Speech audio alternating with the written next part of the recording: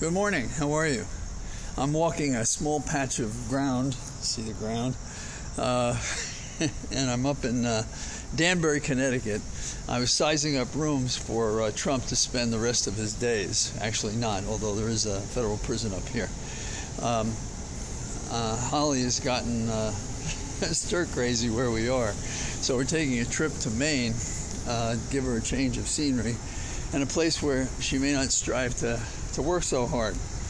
She's supposed to be recovering, resting a little bit, but it's not always that way.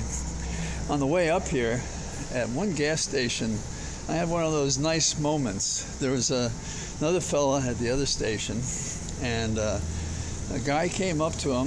He was white. He had, and that's relevant. And he was, I think, and he was dressed neat enough, and apparently he needed money.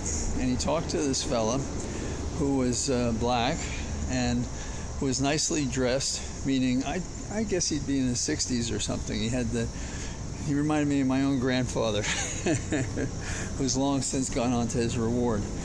And he had a nice car. And when the fellow walked away, I asked him, I said, "Did you give him anything?" And he said, "I did." Then he paused and he said, "I was thinking perhaps I should give him more."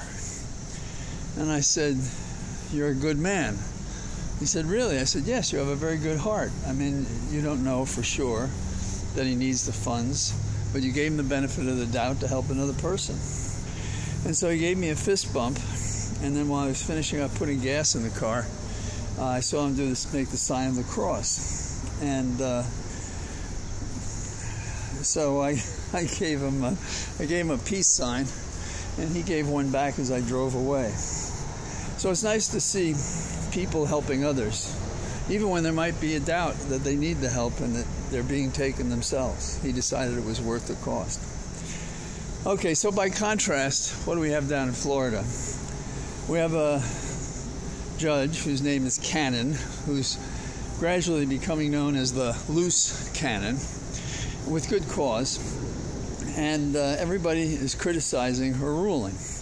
That is, both to appoint a special master who really has no business looking at this confidential material without knowing anything, because there is no executive privilege, and because she stayed the investigation while this is going on, which is one department, in my opinion, interfering inappropriately with another department, the executive. And isn't it ironic? It's an executive fight, and the documents all belong to the executive, and she would keep it from them. And everybody's, running their rosaries and trying to think what they could do about it. And the Justice Department really has been, I don't know if threatening her is the right word, but suggesting to go to the 11th Circuit, which could take infinity in a day.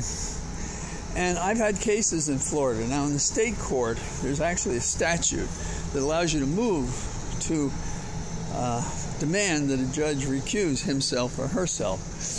I think that they should make that motion, because that's the motion that applies here.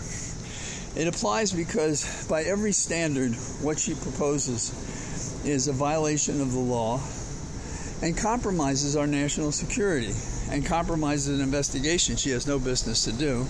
And it appears she's doing it plainly because he appointed her just as Trump, had hoped Bennett would do the same thing for him when he appointed her within the shadow of the presidential election. So why don't we do that? I don't know. We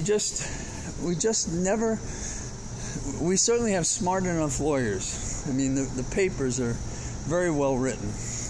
But the failure is the assumption that we're on a level playing field, and we're not. And if one moves to have a judge withdraw, the judge normally has to withdraw while a second judge is replaced or considers whether that first judge should have been withdrawn. Now, in the state cases, when you make those motions, and now it's been a few years, but in the state case, when you make those motions, it's automatic. They can't do anything else. What else could we do? I have heard several prosecutors say, "So, take the case to D.C." I agree with that, but my view is take it to D.C., file a criminal complaint, not an indictment, as to the misconduct, Trump, taking the documents in D.C. Now, a criminal complaint can be superseded by an indictment, and an indictment can be superseded by more details. And you could argue for the limited case that happened in D.C. and leave open where you might indict and how you might indict, succeeding upon this prosecution. That's the kind of complicated thinking they should be thinking, and maybe they are, but they're not doing it. And you know, this is the proverbial knife fight. You should also take Trump's words praising her, the judge, who's giving him what he wants. And the same with the Republicans. But we don't join the issue squarely where it really is.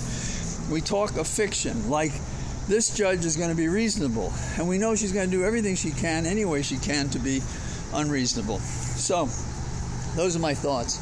I'm going to Owl's Head, Maine. It's beautiful up there. And we brought a couple of pups with us. And I took them for a walk. And I have my Hopkins regalia on. And here I am surrounded in an alleyway of green. And I'll try to talk to you with more green behind me tomorrow. Bye-bye.